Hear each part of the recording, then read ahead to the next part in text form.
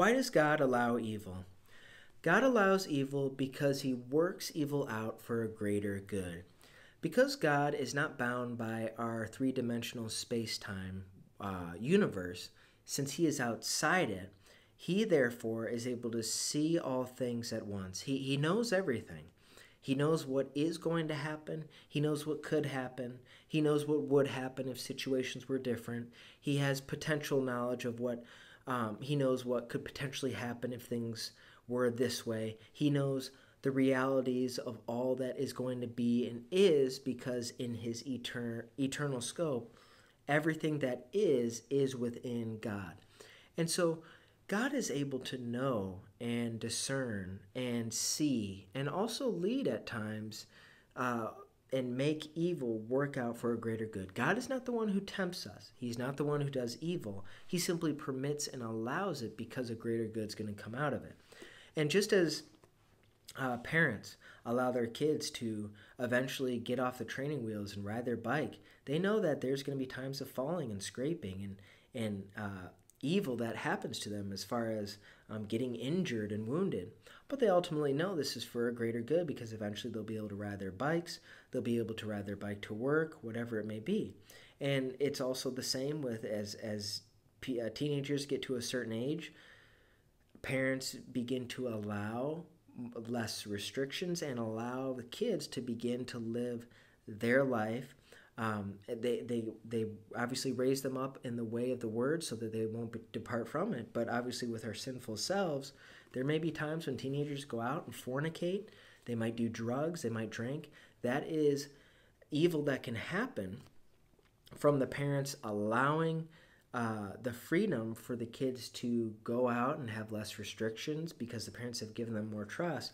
But even if certain evils and sins happen out of that, it isn't to say that those kids and whatnot are going to stay within that. That's just going to be a season of rebellion that needs to be addressed. But then ultimately, God knows if that can work out for a greater good by way of maybe that person gets in their 20s, they look back and say, man, I was such a fool. Why did I do that? Then they have a testimony. They're truly born again. Then they can go and help other kids understand that this isn't the way as a mentorship role, or they can go and relate to other people and help them through their struggles and their battles, whether they're children, teenagers, or they're adults. And so whatever evil that is allowed, God is always working something out. He knows the end because he foreknows all things. That Ecclesiastes 3:15 says that which is to be has already been for God. So God is able to see the full scope of everything. There might be natural disasters that wipe out a city. Maybe that city that needed to happen in that city, and maybe potentially a few people died. And we say, God, how could you allow this? But maybe those people were born-again believers, and if they lived a few years later, they would have gotten diseases, and their death would have been much more one of suffering. Maybe those people that died were sinners, potentially, and didn't want anything to do with God, and they were raising their kids up in the same, and their kids would have done the same. But now that their parents passed away, but the kids are still there, God knows that those kids will now need to be fostered into a home, and maybe they're led to a Christ-like home by which they can come to know the Lord and experience the Lord and not live in the wickedness of their parents' sin. And we've seen this in Scripture from the Canaanites. God would send prophets over and over and over, telling them, repent of your sins, come to God, he is willing to forgive. But the Canaanites continued to neglect that, and of course, instead of going in the way of God, they continued in the lusts and orgies. They continued to sacrifice babies to Baal and to their gods, and even during that time, they would have people bang on drums so loud so they couldn't hear the scream of the child being sacrificed. And it's the same thing we do in America now. We just do it silently. And it's called abortion. We just do it silently within the womb where we can't hear the cry of a child. And so God can work out all evil for a greater good, because God is the one who can only transform man and transform us out of our circumstance, transform our inner state, and disposition towards God and transform us from the standpoint we no longer live in sin and desire sin, but we want to get away from sin and pursue that which is of God, which is the best way. And so that's a few ideas of why God allows evil to happen. He's not the cause of evil.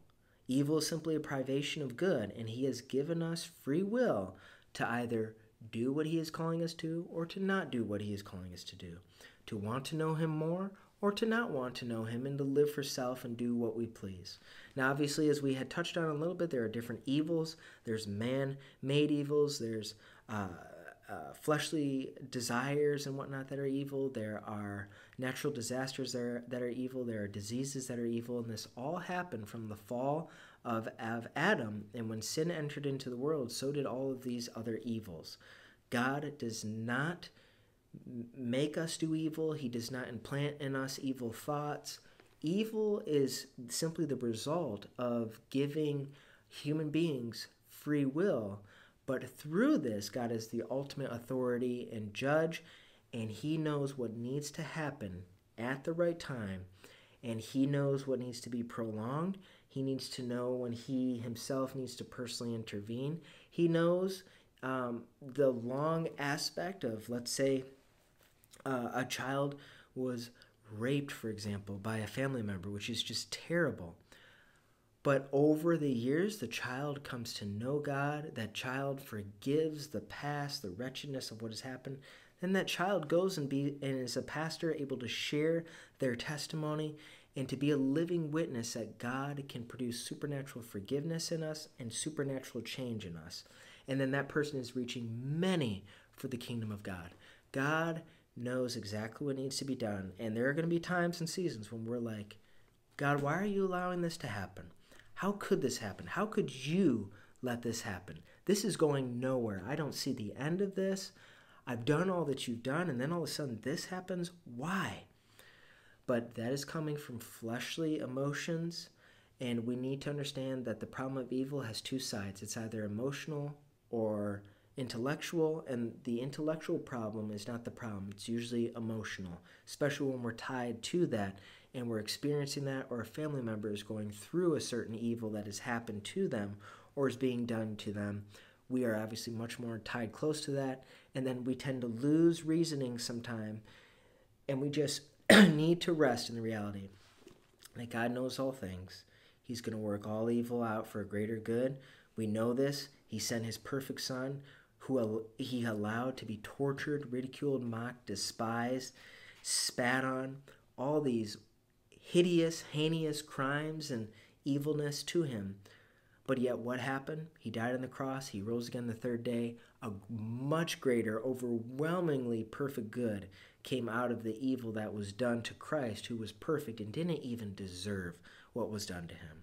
So if God can do that for his own son, he can most certainly do it for us. And we need to have childlike faith and just trust that God is seeing the end. Why? Because he is the Alpha and the Omega. He truly is the first and he is the last. He is the beginning and the end.